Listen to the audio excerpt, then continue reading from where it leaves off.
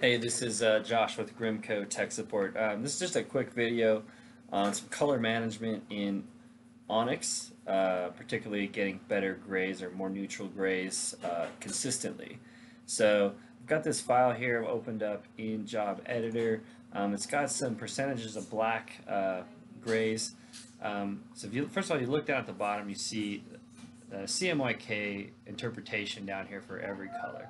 So if I hover over a color, it's going to show me how Onyx is interpreting that color and going to produce that percentage of K. So remember, these are percentages of K. So this is 70% black, but if you look down there, it's showing a completely different CMYK build, and that's why a lot of times your grays don't come out neutral.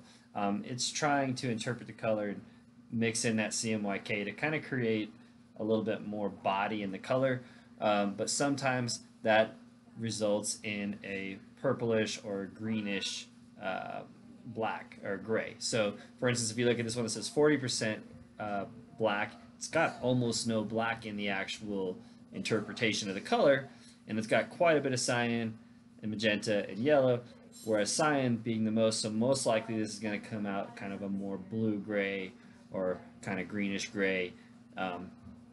Ideally, the mix is done so that it's going to look to your eye as kind of a neutral gray, but that's kind of easier said than done, depending on the calibration of the printer, color profiles, all that kind of stuff. So a lot of variables with grays and color management in general.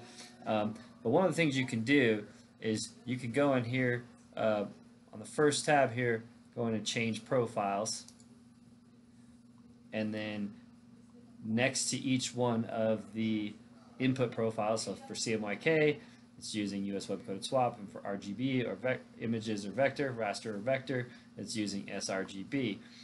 So that's what it's using to generate these CMY values for gray versus just using 70% black or whatever it may be.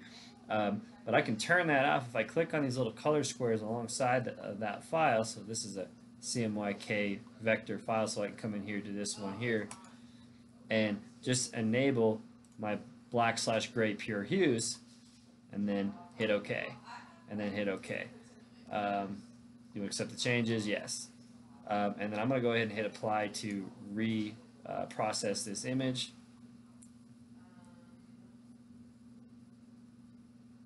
And so now if you look at it, even though it looks kind of funny on the screen, you can look at it and see that's just 40% black now. So it's actually using the pure hue for that color.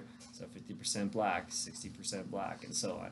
More or less 70% black. So this is going to take all that CMY filler out and just print neutral grays, percentages of black.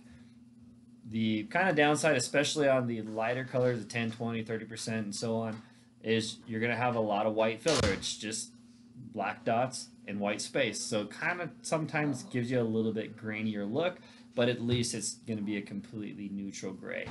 By the way, this does work to some extent with other grays. Like, it's not just K, but it's only so smart to where it can determine an RGB gray or CMYK gray out of that, and a lot of times it just doesn't work right. So it's easier to just do it as a percentage of black in your art, and then make sure your pure hues of gray are turned on here. So I can also set this up in a quick set, just to automate this process. So you can come in here. Oops, let's go back here. Go into configure printer. Oops, I got a job. I got to close this out. And then we'll go into configure printer. And we'll make a new quick set under the first tab here. We'll just call it pure grays. Usually leave everything pretty much defaulted the way you have it, but we're going to go in and change the profiles. And we're going to come into each one of these images and just turn on our pure hue gray.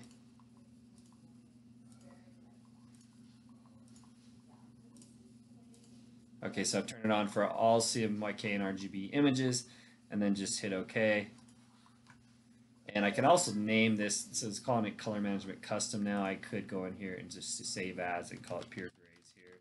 So now I have a color management strategy in my drop down list that's called pure grays as well. So now I've got a quick set and the color management name pure grays, and I just hit OK. So now that's in my quick sets list.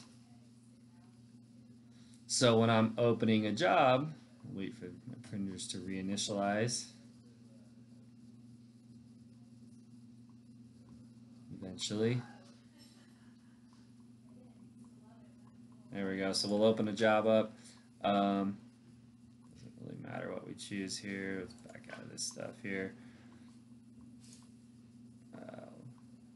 We'll open this one up. Not sure what it is, but I want to make sure I choose my quick set, pure grays, and then that'll automate that process when I open that up.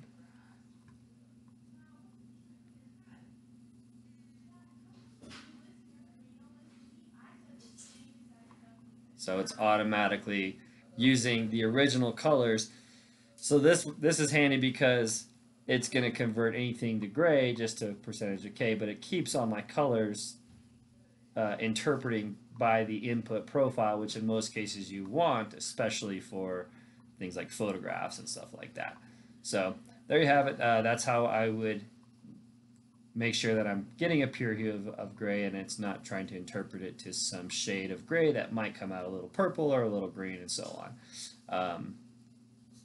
It's just a small part of color management, but it is a very handy trick to easily make sure you're getting a neutral gray. Thanks, and hopefully that helps. Bye.